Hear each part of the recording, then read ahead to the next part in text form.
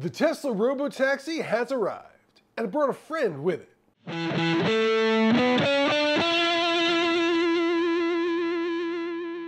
Tesla has revealed its long-anticipated Robotaxi, which Elon Musk says will be available in 2026. The two-seat electric vehicle doesn't have a steering wheel, but it does have powered butterfly doors and a large trunk. Musk said it was designed to have the lowest operating cost of any vehicle and will be deployed through a ride-hailing service that Tesla will run. It will also sell them to private individuals who can use them as their own car or add them to the service when they don't need them, similar to how Turo works for rentals. The price is expected to be less than $30,000, which would be remarkable, as Tesla's full self-driving system that's not even fully autonomous yet costs $8,000 on its own. Other Tesla models equipped with the feature will also be eligible for participation in the ride-hailing service. However, that system will need to be further developed to achieve a level of autonomy that will allow the Robotaxi to get regulatory approval to operate without human controls and supervision. Musk said he expects that to happen next year,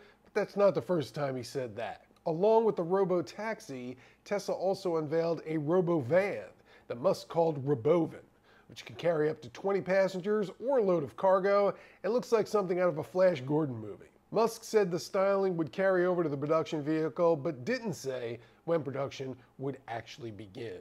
For more on Tesla's robo vehicles and all the latest news, head over to AmericanCarsAndRacing.com.